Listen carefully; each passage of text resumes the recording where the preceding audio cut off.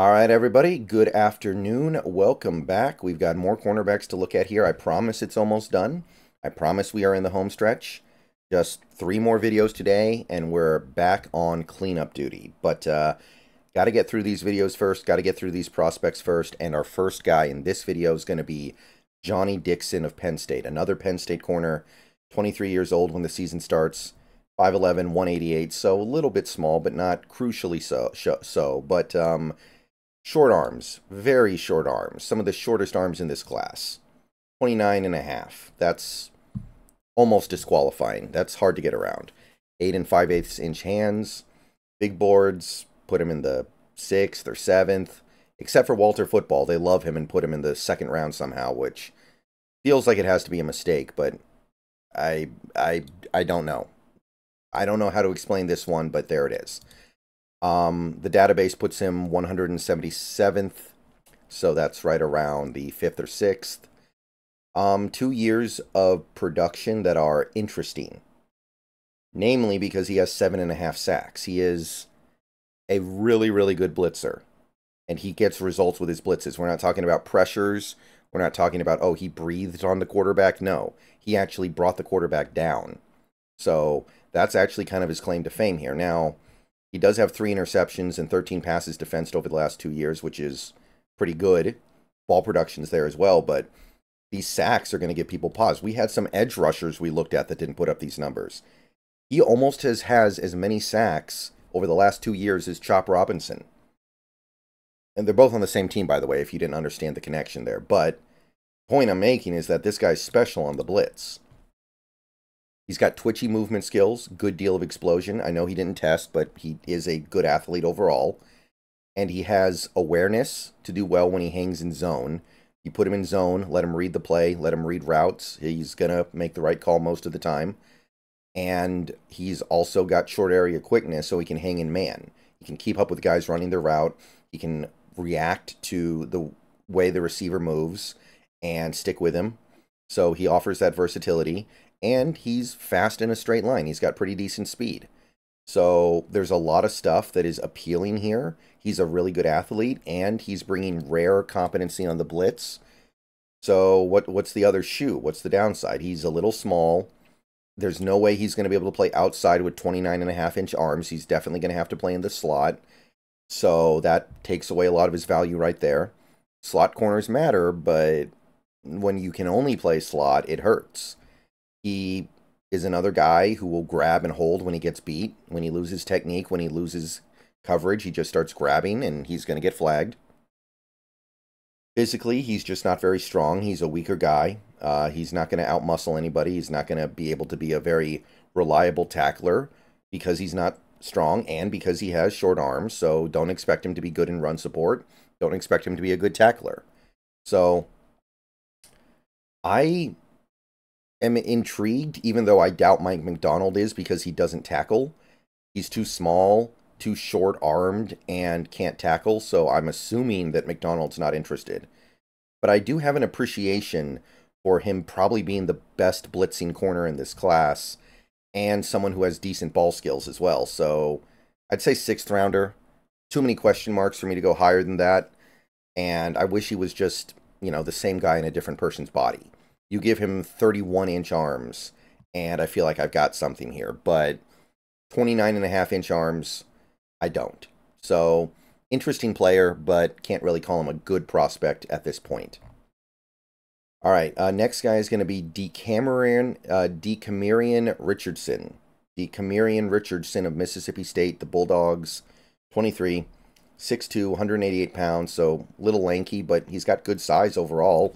And he's got pretty long arms, 32 and 3/8, 8 and 7/8 hands. Tested really well on the 40. Had a big 40, 4.34, 1.48, 10-yard split. Big broad, not a very good vert for whatever we take that from, but overall, the testing was pretty good. Big boards, ESPN puts him in the 5th, CBS puts him in the 7th. Database puts him in the late 5th or early 6th. Ton of tackles over the last 2 years. That's one thing that really stands out here. Over the last 2 years, he has more tackles than some linebackers. 164. but only 10 passes defensed and 0 interceptions. So kind of a weird player here, really. Good PFF grade last year, 86.4, but kind of a weird profile here. So he's big and he's long, so he's going to be able to make a play on the ball that most players wouldn't be able to make. He's going to be able to get his hand in there and bat it away or make a play on it when most people couldn't because they're not this long and tall. His straight line speed and acceleration is excellent. You're not going to get behind this guy, and you're going to have a hard time building separation on him if it's just about pure speed because he's just so fast. He's also a really good tackler, and he's fundamentally strong in that area. So he is somebody you can count on in run support. He's really good in how he attacks run plays. He doesn't allow outside leverage. He doesn't give up the corner. He attacks run plays the way they need to be attacked. And he's somebody who can get beat in coverage and then get back in the play because he's just so fast. He's good at that kind of stuff too. You could even say he can bait quarterbacks a little bit. Now, the short area quickness and change of direction isn't there, so it is going to be a little bit hard for him to be good in man, because while he can stick with people, he's not going to be able to hang with them once they start running more complex routes, and he doesn't have the reactive athleticism to stick with a guy running a route. His transitions are segmented, like when he flips his hips, it just doesn't look like he's comfortable, so a lot of the value of his straight line speed is dented a little bit. And he doesn't have the football IQ to diagnose plays the way you would like a zone corner to. You want your zone corner to be able to make reads and diagnose a play and then react to that read, but he's not really there yet. It generally feels like he's raw, and I don't know what he's going to be good at in the NFL. Like, I don't think he has the reactive athleticism to be good in man, but he doesn't have the awareness to be good in zone yet. So he needs to find something that he's good at, because right now he's just a really fast guy who makes a lot of tackles and can tackle well, but what kind of defense are you a fit for? I don't know. He's 23. He's been starting for a little while, and I still don't know. So once you dig into his game, he's a lot less appealing, but I can't deny the speed. There is something here. I just don't know what exactly.